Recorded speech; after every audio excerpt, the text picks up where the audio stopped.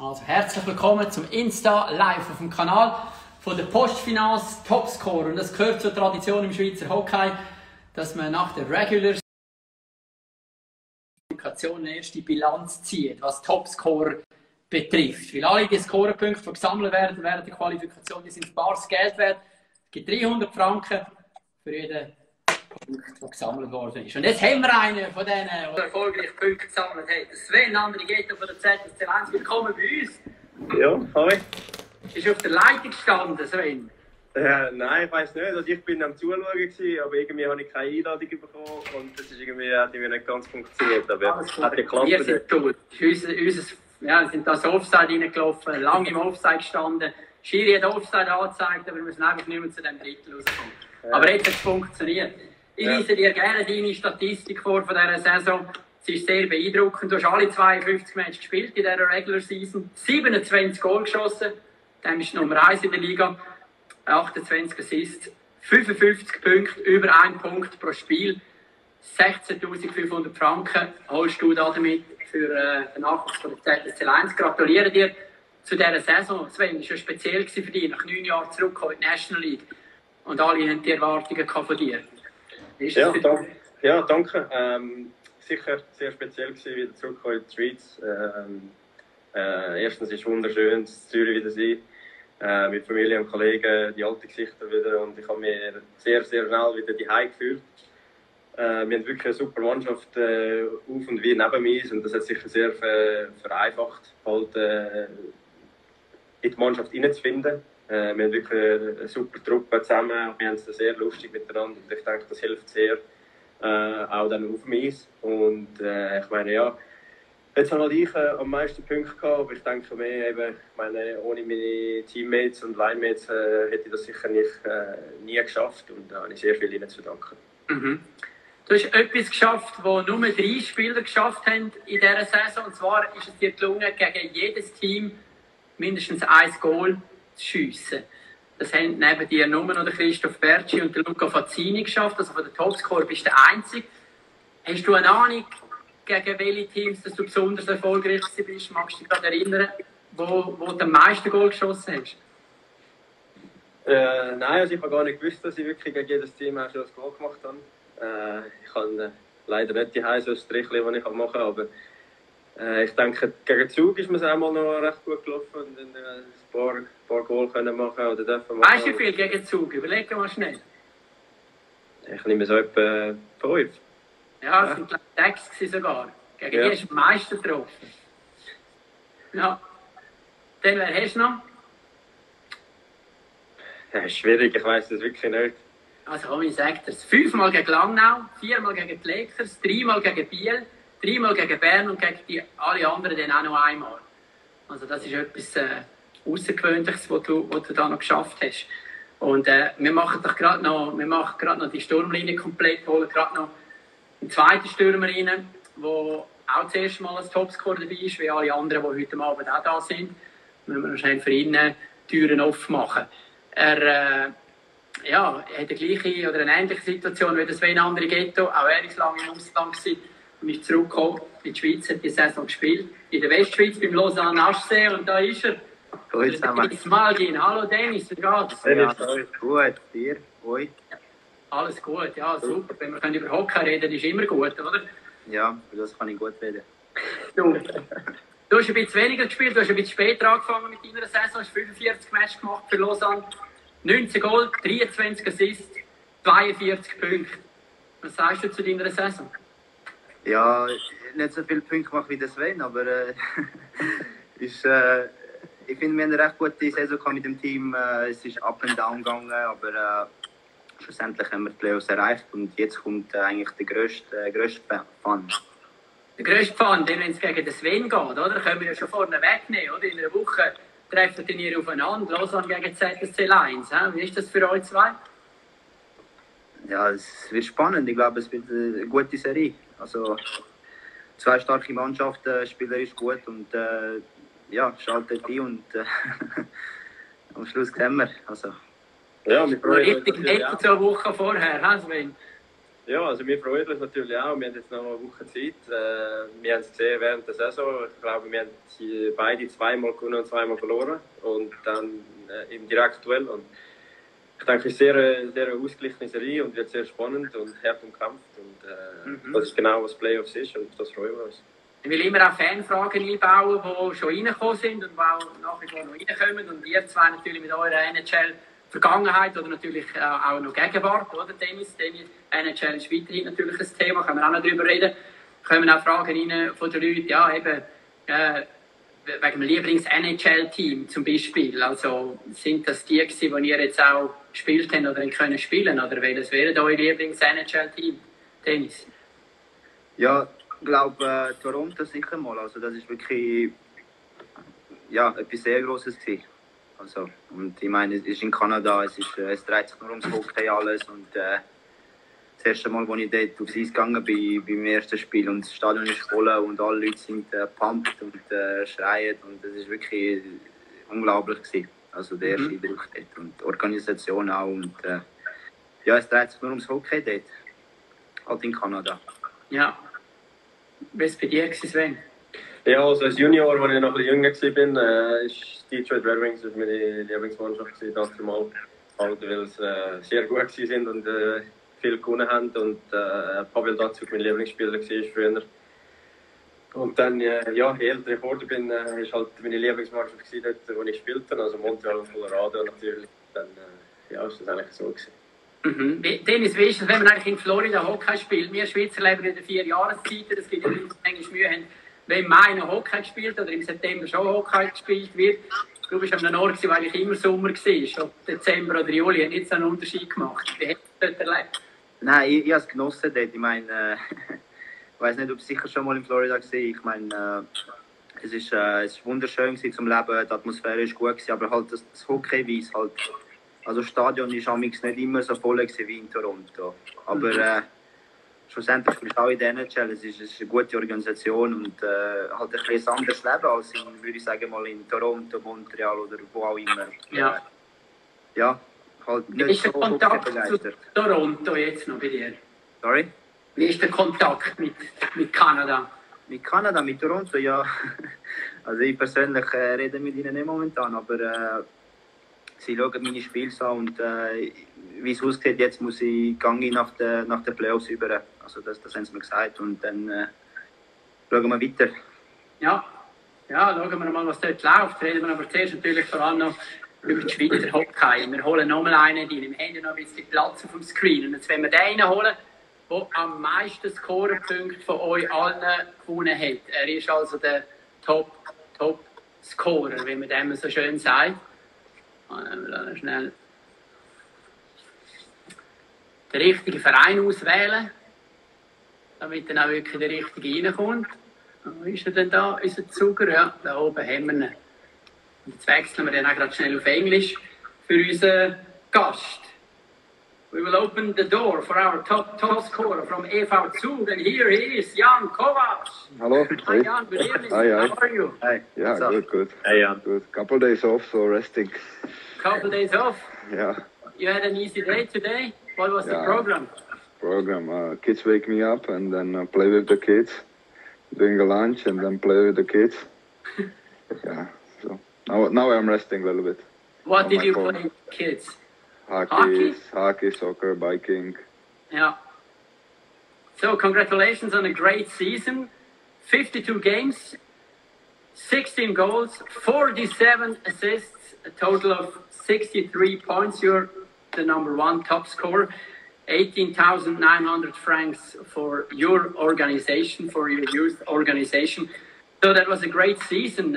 Tell us about that season. How satisfied are you with your performance? Yeah, tough season, tough start. I think the start was so slow. We was practicing a lot and didn't have games, so start was kind of bad for us.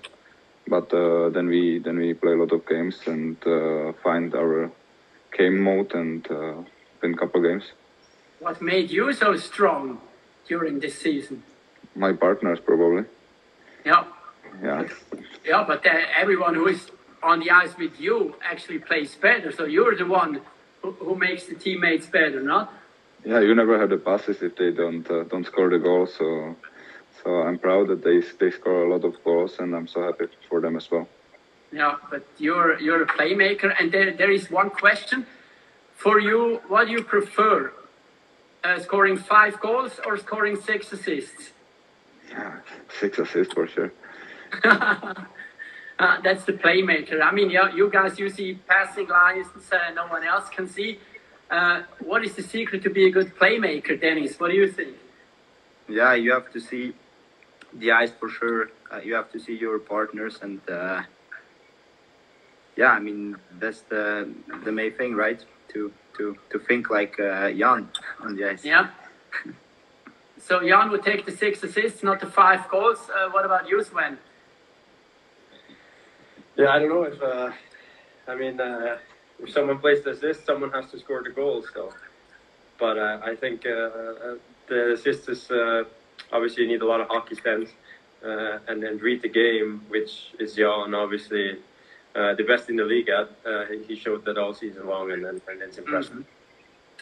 Let's talk about your hockey roots, Jan. Let's go back in your career to the place where you started playing hockey. What's the secret behind your first steps on the ice? No secrets. I was starting pretty soon because I have a brother. He's 2 years older. So when he started, I was start a little bit walking around on ice. Then I still walking around on the ice. So that stays same. But I start pretty soon, and then I start play a little bit with older kids. I was so small, so skinny, not like now. Yeah. Okay. Yeah. Now you're 96 kilogram, but you were the smallest and lightest in your junior career. Yeah, I really was, but now it's changing a little bit. But yeah, I was so small. I was playing with the boys. There was two heads bigger than me. Mm-hmm. And I think that also helps me to be a little bit smarter than them in the hockey and find a way, read the game before the puck comes to me, know where the other guys is, because if they catch me, I don't have chance to play against them. But that can be very tough for young kids, especially. So the physical differences are a big disadvantage if you are a small and a light player for sure. What advice would you have to the kids here in Hockey Switzerland if they are maybe late born and if they are small and have tough times against the bigger ones? Yeah, don't give up. You never know what happened in your life, and you can find still the way how to be better in different things in hockey. Not maybe faster, but maybe smarter. What would you say, Dennis? You're not the tallest as well, huh? No, I'm not the tallest, and I would say I'm not the heaviest, right? But maybe the fastest. No, but no. I mean, yeah, you have to be smart, right? You have to be smart, fast, and be like a step faster than the other guys. Yeah. And always have fun. I think with the game, right? I mean. That's the most important thing, I would say. There is another fan question. I'm sure you will like it. Against which top scorer do you enjoy playing against the most? Let's start with Sven. Yeah, the most? Well, yeah, we start with the most. I don't know. It's a tough question. I mean, I like playing against everyone. It's fun. Now you scored against every team. That must be fun, huh? Yeah, I mean, obviously, it is fun. But I mean, to both. I mean, I could say both guys right now, Jan and Dennis. I mean, Dennis, he's a fun guy on and off the ice, and he has some jokes on during the game as well, which is funny. Jan is very collected and cool and calm on the ice as well as a person, and I mean, just watching him play is fun. There's a lot you can learn from every player. Yeah. Jan, what is your answer to this question? My answer, yeah, I love to play the games. That's our goal. But I had like a history. I play a lot of games against Linus Ormark back in KHL, and so I like to play against him. He's a great player, and I enjoy to play against him. But also like with all strong teams. That like Zurich, I don't know if it's derby this one, but I love to play against you guys, and that's this teams. That was a big rivalry, between Zug and ZSC in this season. Yeah, it was, but it didn't end very well for us in the regular season so far. I mean, we had there's some fun games for us, but mostly for Zug as well. But I mean, obviously what stands out for us is when we came back and won 7-6 in OT, but that was a big game for us. Other than that, obviously, congratulations to Zug. They were the best team in the league this season, in the regular season so far. Jan, is that okay for you? It's okay. Good. Dennis, your answer? Yeah, I have the same answer as Sven. I mean, against everybody it was nice to play, and I liked to play against, I would say, like Zurich. You know, I'm from there, right? And it was always a big game for me. I like to play against Sven. I mean, never back checks or just kidding. No. I mean, I like to play against everybody, like against Jan too. Like, he's strong on the face-offs, and it was pretty hard to win some face-offs against him. And no, I mean, I don't have a favorite one. So okay, so then let's do the other question. Against which top scorer you don't like playing against? Okay. Who wants to start? Sven?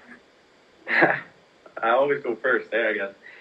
No, I mean, I can say that it's easy because I can say Jan, because he was the top scorer. Like we said before, he's really, really strong on the face-off. Every center says the same. And he reads the game and has the hockey sense like no other. So that is, it's tough to play against, and it's definitely not easy. So that's probably the hardest too. Okay, what do you think, Jan?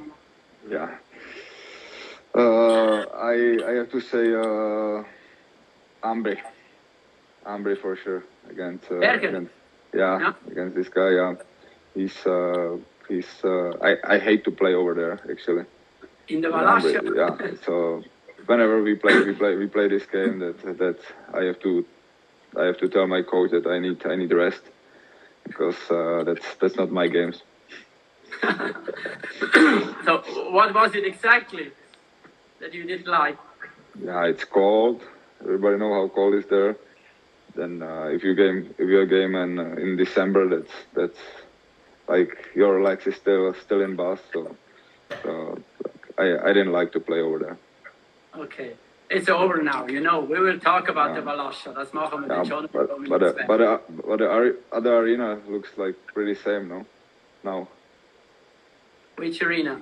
The new one. The new one? Yeah, when we drive, like it looks pretty same. I hope it could be better a little bit. Dennis.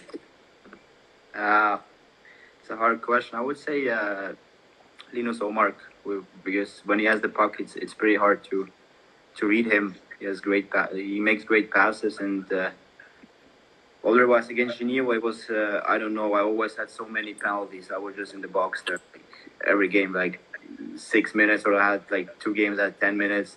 I don't know what it was, but it was against Geneva. The derby time, huh? So Sven und Dennis bleiben noch ein bisschen mit mir. Jan, thank you very much. Yeah, thank you. Enjoy the playoffs. What's the program for the next week? Actually, just practicing and getting ready. Okay, you will be ready for sure. Thanks a lot, huh? Thank you. Bye-bye. Ciao. Good luck. Bye. Yeah. Ciao. See you, bye. Gut, dann hat der Jan sein erstes Insta live hinter sich. Er hat heute einen Account eröffnet. Er ist also jetzt voll dabei gewesen.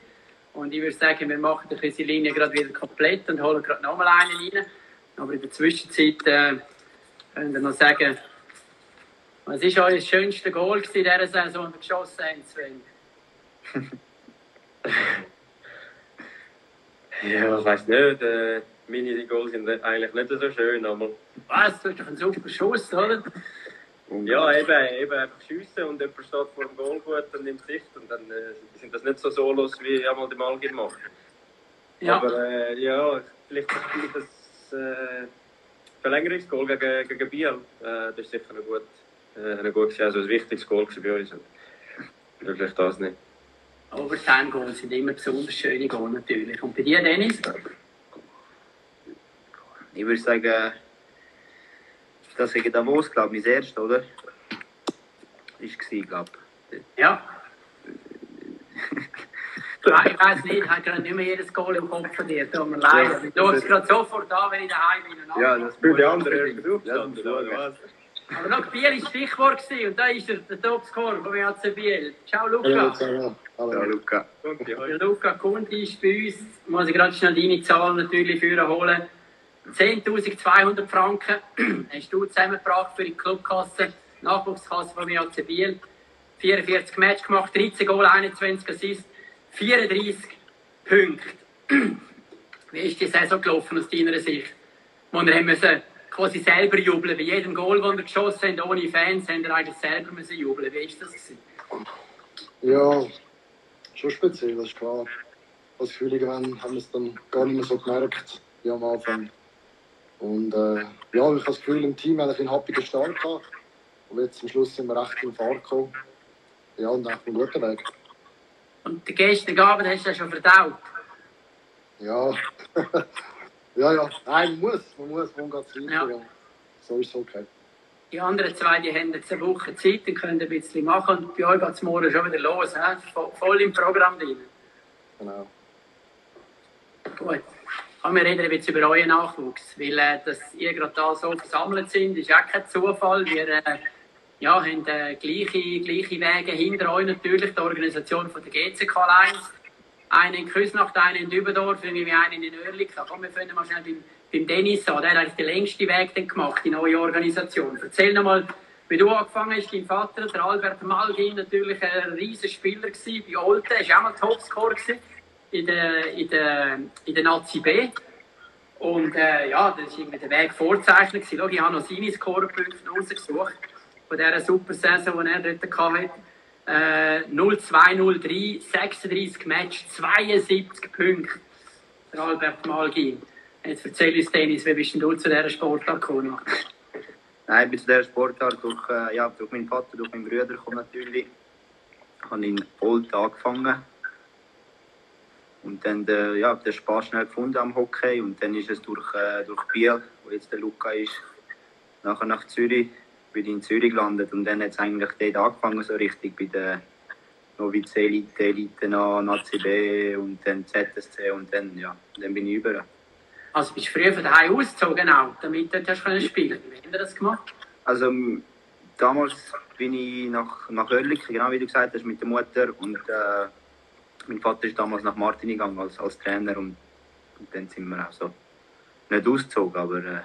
Hast du deine Teenagerjahre eigentlich dann in Zürich verbracht? Genau, in Zürich. Ja. Dann habe ich dort den Luca getroffen, bei der ZSC Lions und auch viel abgeschaut von ihm. Und es war eine mega schöne Zeit gewesen, bei Zürich. Der Luca war dort schon der Chef bei der ZSC Lions. Ja, der Chef von der Chef. Wie hast du das erlebt, Luca? Erzähl uns. Ja, er ist damals, als er gekommen ist, das eigentlich der Jüngste zu unserem Team, ist er schon einer der Besten gewesen. Und gerade auf Anhieb, also, hat sich eigentlich wirklich nicht lange gebraucht. Und das ist allen aufgefallen und darum ist eigentlich der Weg eigentlich klar gewesen von ihm. Ja, und von Dübendorf unten rauf, sage ich jetzt richtig Küsnachten, oder? Ist dann das Sven andere Ghetto gekommen. Und wo haben sich eure Wege gekreuzt, Sven? Ja, in der Nazi B war der Conti mein Center. Und es war eine sehr coole Saison. Ich denke gerne daran zurück. Ich meine, es ist jetzt auch noch 11, 10 Jahre her. Und dort haben wir miteinander gespielt. Und ich habe es super cool gefunden. Ich konnte sehr viel von ihm lernen, schon dazu mal. Und Ich bin froh, hat er mal seinen Stock wechseln, weil dort hat er immer noch mit Holzstöcken gespielt. Ja. Und ja, nein, also das sind so Erinnerungen, die ich gerne denken tue. Dort hat sie noch müssen ansprayen. Ja, genau. Warum? Falsche Marke, oder was? Nein. Das optisch wenigstens aussieht wie ein Holzstock. Ja, das war jetzt so 10-11 gewesen. Das ist ja dann nachher, bist du auf Fisch gegangen und dort noch B-Champion geworden, Sven. Das war dort, oder? Ja, gut, also dort, ja eben, Playoffs habe ich noch auf Fisch gehen, Playoff mitschauen. Also viel gespielt habe ich nicht, aber es war ein cooles Erlebnis gewesen. Und ja, wir sind gleich Meister geworden, viel dazu beigetragen habe ich nicht, aber es war cool gewesen. Ja, du bist ein ganz junger Spieler gewesen und so weiter. Ihr habt irgendwie noch etwas Spezielles dabei, irgendeinen Gegenstand oder irgendetwas, wo etwas Spezielles bedeutet. Sven, was hast du mitgebracht? Hast du noch irgendetwas aus Russland dabei oder etwas aus der NHL? Was hast du? Ja, gut, von Russland habe ich nichts dabei, aber ich habe einfach noch ein Böckkäppchen dabei von der NHL. Aber es hat geheißen, ich muss von den Junioren etwas, da habe ich ein Foto noch gesucht. Von der Juniorzeit halt einfach, ja. Das hast du, oder was? Ja, also muss ich okay, ja. Gut. Böck. Also das wäre Böck. Das sind Böck, das sind die ersten Goal. Also da ist Böck.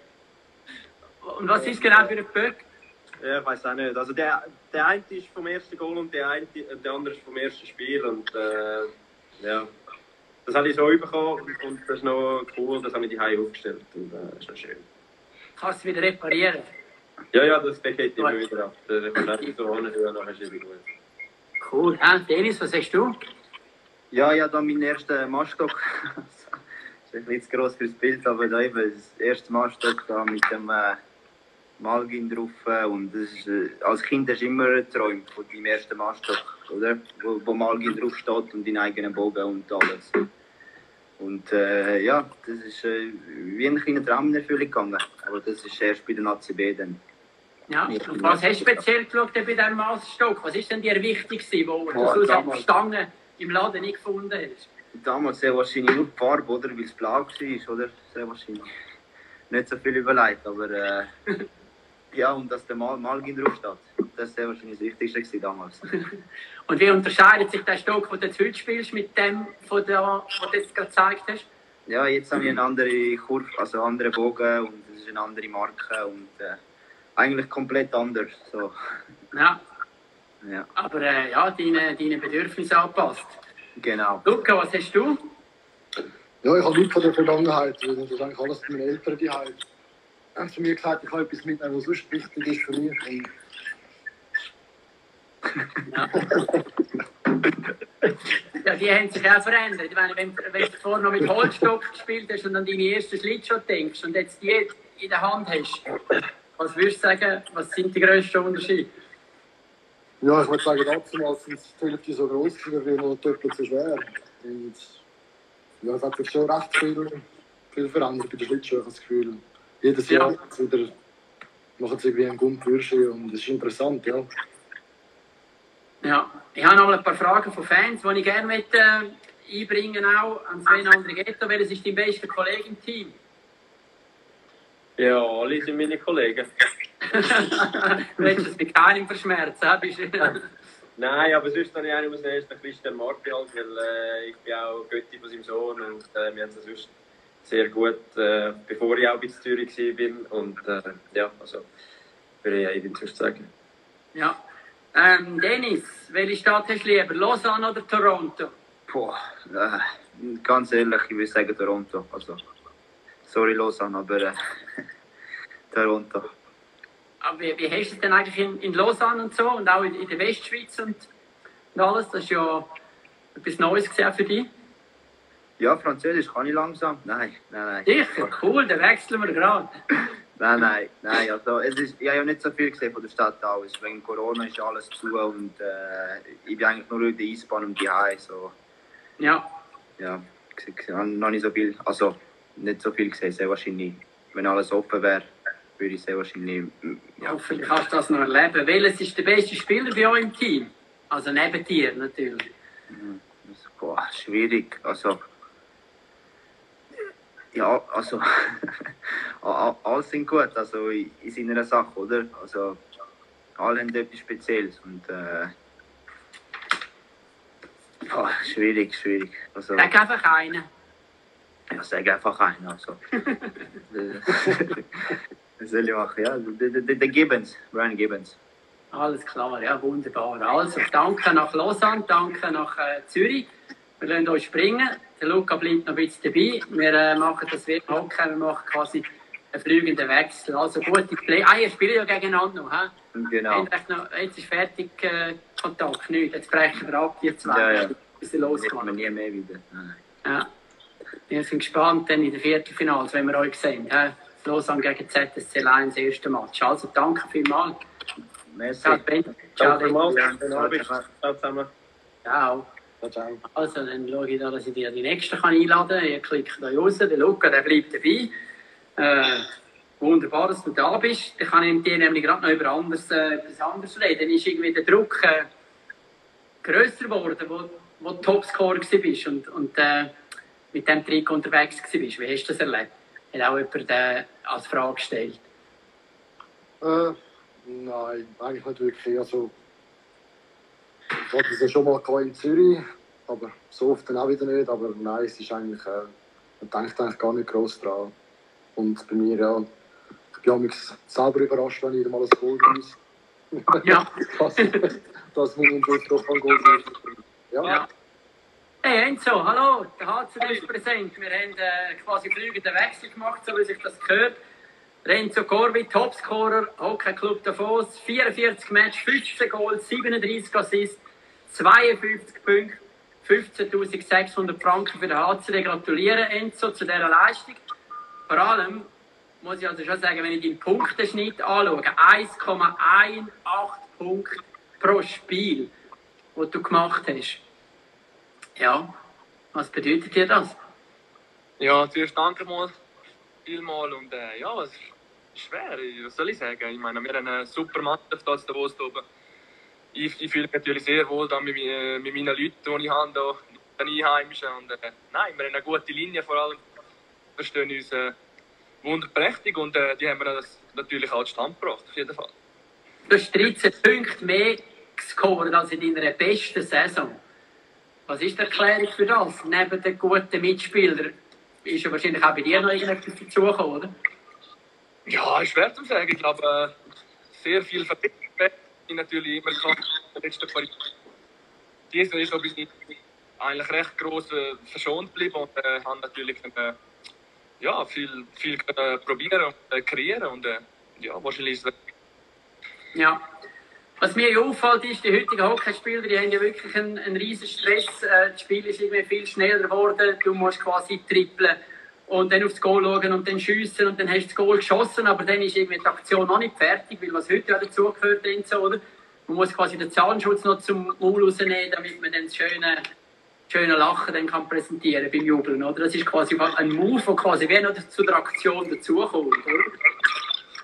Ja, bei mir eher weniger. Ich trage eigentlich nie einen Zahnschutz, muss ich ehrlich sagen, weil ich kann einfach nicht schnaufen mit dem Sieg.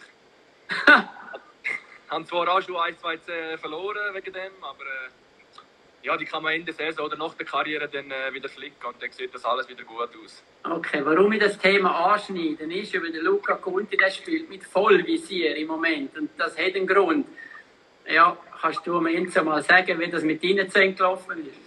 Ja, er war dabei. Gewesen. Er ist dabei? Nein, er ist gegen Davos, oder was? Er ist es noch dabei? In Davos, ja. Oh, das habe ich jetzt nicht gewusst. Oh, jetzt musst du mir die Geschichte noch mal erzählen. Ja, ich weiß gar nicht mehr, wer es gemacht hat. Turnen vielleicht, ja. Ja, irgendwie auch Ja, umgedreht. die vollste Tourrunde auf jeden Fall. Turnen, ja. Irgendwie umgedreht und mir den Stock gerade einfach ins Maul gespickt. Ja, und dann war es dann schon gewesen mit den Zähnen. Also mit wie vielen? Ja, also abgebrochen sind ein paar gewesen und ein paar, die halt, ja, da schlussendlich dann irgendwie noch Wurzelbehandlung drauf haben. Ja, es sind schon ein paar. Und jetzt bin ich noch 2 Versuche am Retten, also die Hoffnung ist noch da. Oh Mann, 2 Versuche am Retten. Ja. Also dann spielst du noch wild mit Vollvisier oder falsches sogar für immer. Was hast du das Gefühl? Ja, zwar. Meine Schwägerin, die Zahnärztin ist, hat gesagt, ich muss ihr versprechen, dass ich es immer wieder da habe. Aber ja, ich muss mal schauen. Also die Saison schon, weil wenn ich nochmal einen Schlag dran bekomme, sind die zwei Saison weg. Und darum wollte ich jetzt die Saison noch. Okay. Enzo, das beunruhigt dich nicht? Ja, eben, ich selber auch mal erleben. Es ist sicher keine schöne Angelegenheit, auf jeden Fall. Es ist sehr schmerzhaft. Vor allem, ich gehe gerne zum Zahnarzt, das kommt noch dazu. Und nein, es muss jeder selber wissen. Ich meine, wenn er das so will, und ja, dann soll er das so machen. Muss jeder irgendwie schauen. Komm, wir reden noch ein bisschen, nochmal, wie du zum Hockey gekommen bist. EHC Chur, dein Jugendverein, was hast du für Erinnerungen zurück an deine ersten Schritte auf dem Eis? Ja, eben, EHC Chur, mit 3, 4 Jahren habe ich angefangen Hockey zu spielen. In Chur. Und ja, wie ich dazu gekommen bin, ist eigentlich, ja, die Eltern haben mich einfach irgendwie einmal zum Hockeyclub gesteckt. Und dann habe ich das einfach sehr lässig gefunden. Und dann eigentlich jeden Mittwochnachmittag immer irgendwie auf die Freie, wo Knebel rumtrippeln mit der Jugend. Und ja, das ist eigentlich der Weg, wo ich eigentlich zum Hockey gekommen bin. Mhm. Du hast mit dem Nino Niederreiter hast ja gerockt, oder? In jungen Jahren. Ihr zwei haben da, ja, ich glaube, einen Haufen Gegner zu fürchten gelernt. Wie war das mit euch zwei Jahren? Ja, ich habe DRK mit ihm zusammen spielen. Wir sind von klein auf eigentlich immer recht viel zusammen gewesen. Bis zu den Moskitos, bis zu den Minis haben wir zusammen spielen und ja, auch immer zusammen in der Linie gewesen. Und dann ist der Weg nach Davos gegangen und nachher nach Übersee. Und das ist sicher auf jeden Fall eine coole Zeit gewesen. Mhm. Und ihr habt, glaube ich, sogar eine Stufe höher gespielt. Oder es hat Eltern gegeben, die sich irgendwie beschwert haben, aber euch zwei, weil wir so gut sind. Wie war das einmal? Nein, sicher, beschwert sicher nicht. Nein, aber wir hätten auf jeden Fall können mit Jahrgang 2 älteren Jahrgang mitspielen. Ja, es war wirklich eine coole Erfahrung. Und ja. Ja. Luca, mit deiner Erfahrung, was gibst du den jungen Hockeyspielern mit auf den Weg? Die es probieren und eigentlich auch gerne würden dorthin arbeiten, wo ihr seid? Ja, ich würde sagen, was ich wahrscheinlich wie alle anderen. Es braucht einfach viel harte Arbeit, viel Wille. Und natürlich muss man den Sport auch lieben. Und ich habe das Gefühl, wenn man das macht, dann nimmt man die extra Arbeit gerne auf sich. Und, ja. So und Vorbilder können natürlich helfen. Wer war dein Vorbild? Mein Vorbild war Pavel Bure. Pavel Bure. Kennst du noch den Pavel Bure? Ja, auf jeden Fall. Ja. Schon auch noch, hä? Ja, so viel jünger als der Kunti wie der schon auch nicht. Ja, stimmt. Ja, etwa 30 Jahre, oder? Hä? Wirklich? Ich weiß nicht. Du bist 2 oder 3 Jahre, ja, stimmt. Pavel Bure, den kennt man noch. Ein grandioser russischer Spieler ist das gewesen. Dem kann man natürlich einiges abschauen. Und jetzt ja, machen wir die Türen auf. Wir haben noch einen, der da draußen wartet. Und den wollen wir jetzt natürlich auch gerade reinholen. Ich muss ihn da schnell einladen, damit er da in unsere Runde reinkommt. Wie hat das Programm ausgesehen bei euch eigentlich, Enzo, weil es morgen schon wieder weitergeht? Ja, wir haben gestern heute eigentlich recht trainiert. Also einfach uns vorbereitet auf morgen, auf Bern. Und haben sie ein bisschen verfolgt, was sie so die letzten paar Matches gemacht haben. Und analysiert. Und ich glaube, wir sind bereit für morgen. Auf jeden Fall. Ja, ist speziell, dass es eben morgen schon wieder losgeht. Auch bei euch natürlich auch, Luca. Wenn es morgen wieder losgeht, wie habt ihr euch vorbereitet? Ja, etwa ähnlich, ja. Die Eis braucht, haben dann aufs Eis, die anderen geholt. Und sonst haben wir ein Meeting gehabt und ich glaube, jeder weiß, was es braucht. Und ja, wir sind sicher auch bereit für morgen. Und jetzt begrüßen wir vom HC Ambri Piotta der Dominik Zwerger. Hallo Dominik, schön bist du dabei. Ciao zusammen, ciao. Ich gratuliere dir auch als Topscorer von deinem Team. Ich sage gerne deine Zahlen. 51 Matches gemacht, 9 Goal, 28 Assists, 37 Punkte, 11.100 Franken von der Postfinance im Nachwuchs von Ambri Piotta. Und es ist ja ganz ein spezieller Tag, ein spezieller Match. Gestern der letzte in der Valascha, wo man gemerkt hat, in der ganzen Hockey-Schweiz hat das für ein grosses Echo und für einen Haufen auch Emotionen gesorgt. weil alle irgendeine Verbindung auch haben mit dieser Valascha. Wie war es für dich gestern, bei dem letzten Match, Dominik? Ja, es war sehr speziell gestern. Ich glaube, wir haben das alle gefühlt, also wie wichtig das ist für die Fans da, für die Stadt und alles. Und es hat sehr viel Bedeutung gehabt, das haben wir gespürt. Darum haben wir das letzte Spiel eigentlich gewinnen wollen. Hat leider nicht geklappt. Aber ich glaube, wir haben alles da rausgelassen und jetzt ist die Valascha in Rente. Ja, und hast du noch irgendetwas abgeschraubt als Souvenir? Oder was ist da genau passiert gestern nach dem Match? Ja, nach dem Match, wir haben 2 Spieler gehabt, die einen Schlittschuh und Nagel kennt gestern, Karriereende. Ja. Und natürlich mit denen noch 1-2 getrunken für seine Karriere. Und dann natürlich noch die Valascha genossen, letztes Mal. Und war sehr schön. Ja, aber irgendein Souvenir oder so, hast du nicht können sichern? Irgendeinen Schalensitz oder irgendeinen Knopf oder irgendwas, auch nicht was? Nein, das noch nicht, aber ich gehe nochmal an und dann schaue ich was ab und nehme das mit. Ja. Erzählen wir eure Valascha-Erfahrung, die ihr in Lucca. Wie war das für dich? Auch ein anderes Spiel. Ja, ähnlich wie beim Jan. Auch nicht so gerne gespielt. Ja. Ja, aber als Lugano-Spieler, wo du auch bist, die Derbys oder so. Ja, da habe ich meine erste Biertusche bekommen. Und überhaupt nicht gewusst, was jetzt passiert. Das ist einfach so. Beim Einlaufen, Platschen. Ja. Es ist schon Spaß. Es ist lustig. Es ist natürlich mit vielen Emotionen dort packt das ganze Stadion, vor allem im Derby. Aber rein zum dort spielen ist schon nicht, ja, ist nicht so der Plausch. Enzo, wie siehst du es? Ich muss ehrlich sagen, rein von Stimmung her absolut das Beste. Ich meine, es ist so ein lautes Stadion und sie haben die einmal aufs Gröbste verflucht und weiss ich nicht was, alles abgeworfen, wenn sie am Verlieren waren. Aber ja, es war natürlich ein bisschen kalt in der Valascha. Das war natürlich der Punkt, der recht mühsam war. Das ist das, was alle sagen, wo eben als Gegner da kommen. Wie bist denn du mit dem umgegangen, als Spieler, der das Heimstadion ist, Dominik? Ja, für uns glaube ich definitiv ein bisschen besser mit den Fans im Rücken. Aber ja, ich glaube, jeder, der mal dort gespielt hat und die Auswärtskarte war und das im Dezember oder Januar, das ist dann schon total.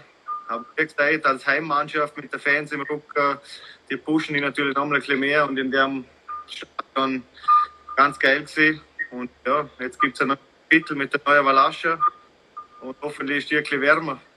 Das hoffst du auch, also kann man sich nicht gewöhnen an die Kälte. Nein, also ich glaube an Kälte, das kannst du nicht gewöhnen. Aber wie gesagt, mit den Fans und alles und mit der Emotionen und so ist es dann schon gut gegangen. Okay, ja, das ist noch ein guter User, der schreibt, eben, es gibt irgendeine Rückkopplung irgendwie da, oder etwas, was bei dir tönt, wo man den Ton ein bisschen schauen, genau, nicht allzu laut einstellen, vielleicht am einen Ort. Dominik, erzähl uns noch ein bisschen von deiner Nachwuchszeit. Das ist ja speziell, du hast in Dornbirn angefangen, Vorarlberger bist du, wo dann irgendwann über Grenzen kommst und gespielt hat im Rheintal, so wie das ganze Haufen eben auch machen.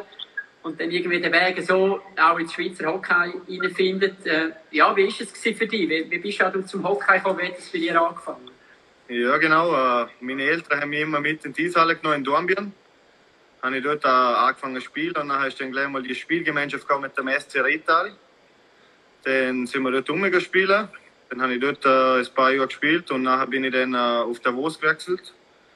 1 Jahr. Und nach dem Jahr in Davos noch 4 Jahre auf Amerika und nach den 4 Jahren jetzt auf Ambri und bin jetzt da auch schon 4 Jahre.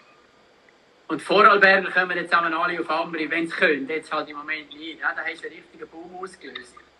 Ja, genau. Also, ich glaube, Spieler sind wir 3 oder 4 Vorarlberger gewesen in Ambri und es war sehr cool gewesen. Jetzt bin ich leider der Einzige, aber hoffentlich können wir mal ein paar.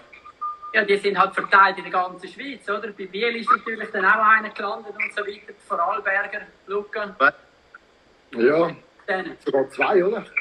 2, ja. Ah, 2, Ja, oder? Ja. Hofer und Ulmer, ja. Hofer und Ulmer, ja genau. Was kannst du uns sagen über diesen Schlag? Hockeyspieler? Ja. Nein, es sind ganz lustig, ja. Es wird ganz sicher nicht langweilig, wenn man mit ihnen in der Garderobe ist. Und davor haben wir ja auch immer wieder Vorarlberger Österreicher im Team, Enzo?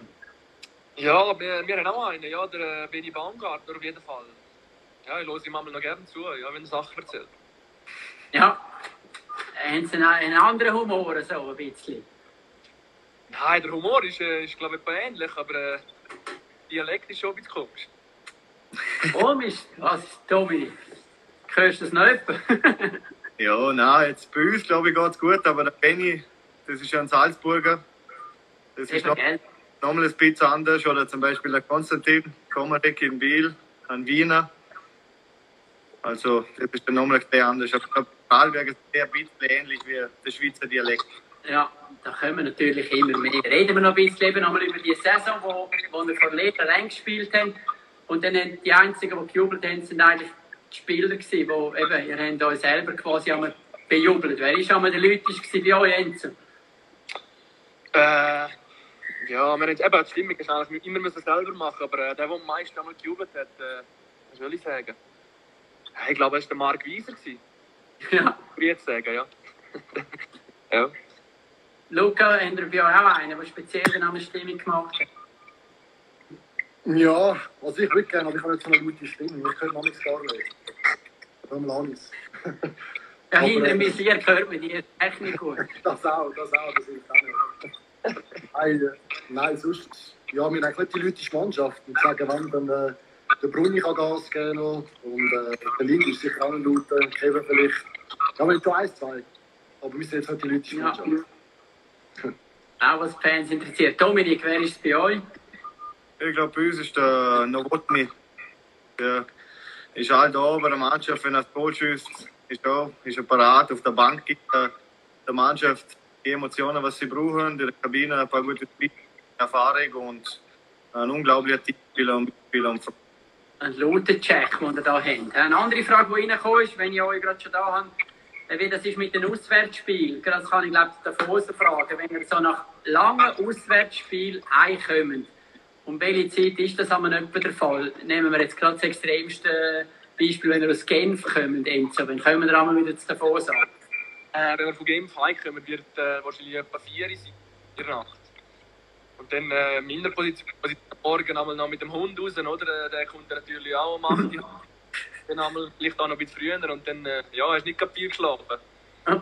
Ich probiere dann einmal im Car am Boden ein bisschen rumliegen und probiere ein bisschen zu schlafen, ja, auf jeden Fall.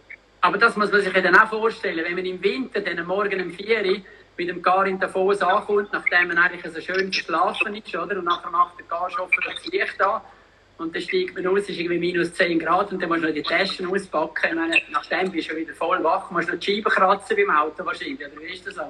Genau, eben, ja, kommst raus, 30 cm Neuschnee, oder? Musst den ganzen Schnee vom Autodach noch runterrubbeln und die Scheiben, alles musst ja, eben, zum Teil ist es ein bisschen mühsam, muss ich ehrlich sagen. Dann könntest du eigentlich gerade wieder ins Training, wenn du so fit bist, oder? Ja, eigentlich solltest du gerade in der Eishalle können schlafen. Ja. Dominik, wie ist das bei euch? Ihr sind ja auch jemanden auf Wegen, oder? Ja, ich glaube, es ist fast gleich wie beim Enzo in Davos, weil wir fahren zwar ein bisschen, aber wenn wir in Ambri ankommen, haben wir dann trotzdem noch 35 Minuten heim.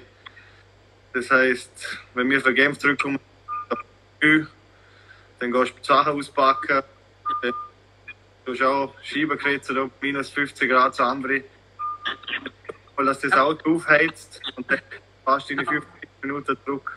Ja, weißt du, wenn du in Ambri wohnen, Dominik, dann wäre das viel näher, oder? Aber du willst gerne in Ascona am See fahren, oder wo bist du daheim? Dann schon, ja, aber in Ambri viel zum Einwohnen hier in Belgien. Das ist eine sehr schöne Stadt, ja schon überall auf Lugano. Ja. Ja. Was hast du für Auswärtsspielerfahrungen einmal aufgehört? Wie kommst du mit dem Schlag an? Ja, Biel ist halt ziemlich zentral. Also bei uns ist es eigentlich nicht so schlimm. Ich glaube, längst ist vielleicht Lugano. Und wir haben auch eine Prüfgarage. Das heisst, wir haben eigentlich nicht kratzen. Um heim kommen wir. Gibt es das auch bei euch im neuen Valasche eigentlich? Glaube ich nicht, nein. Ja, dann habe ich nochmal Fragen. Welches ist euer Lieblingssportler außerhalb vom Eishockey?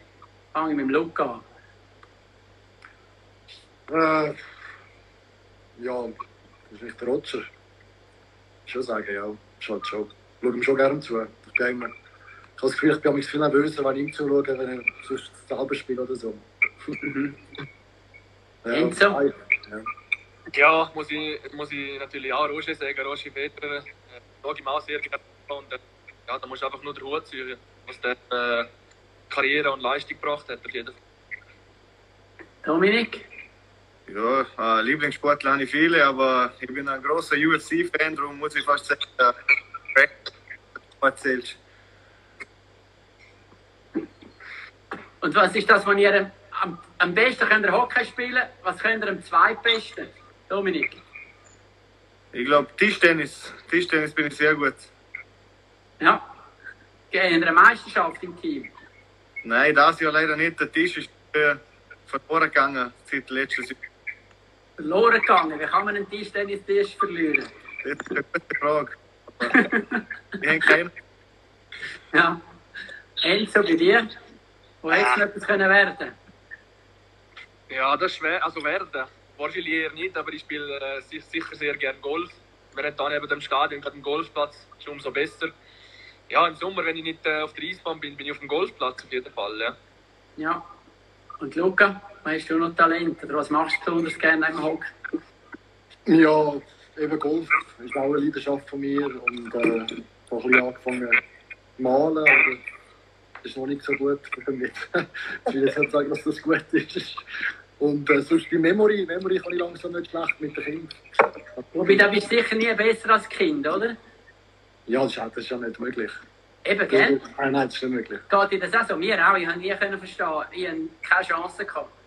Nein, aber solange man die Erwachsenen schlägt, ist es gut. Ja, das ist die Hauptsache. Ja, du, danke euch vielmals. Eine Abschlussrunde noch kurz schnell, wie es weitergeht. Ja, Dominik, was machst du jetzt? Schaust du jetzt noch auf Hockey oder was hast du jetzt für Pläne, jetzt, wo bei euch die Saison fertig ist?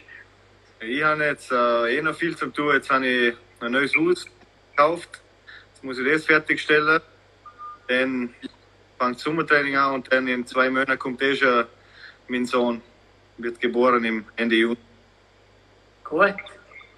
Dann hast du Rambazamba. Luca, kannst du mir noch einen Tipp mit auf den Weg geben? Ja, puh. Ja, was gibt's alles? Es gibt viele Tipps und doch keine Tipps. Das Gefühl einfach geniessen. Ja. Aber hockeymäßig geht es natürlich morgen Abend weiter. Eben, Biel ist im Einsatz gegen Trappers Viriona Lakers und der HCD gegen den SCB. Enzo, wie sieht es aus bei euch für morgen? Ja, eben, wie gesagt, wir sind eigentlich recht parat für morgen. Wir haben recht viel analysiert und wir wissen, glaube was wir zu tun haben und ich hoffe, das werden wir morgen umsetzen. Gut, und ihr werdet in der Topscore-Liga zum Einsatz kommen. In den Pre-Playoffs sind rausgesehen in denen. Da können wir durchspielen in denen und nachher in den Playoffs, dort wird es dann nochmal auf 0 gesetzt und gibt dann nochmal eine eigene Wertung. Aber heute sind wir da als Topscorer von euren Vereinen. Nochmal herzliche Gratulation zu dieser Regular Season. Alles Gute für die weiteren Spiele oder für die weiteren Projekte. Und euch allen danke vielmals fürs Zuschauen hier bei dem Insta Live. Es gibt auch eine Aufzeichnung noch von dem auf dem Postfinanzkanal. Wenn wir irgendetwas verpasst haben, können wir das alles noch nachschauen. Und danke vielmals auch für alle die Fragen, die reingekommen sind. Weiterhin einen schönen Abend und viel Spaß im Hockey. Ja, schönen Tschüss zusammen. Danke. Ciao. Ciao. Ciao.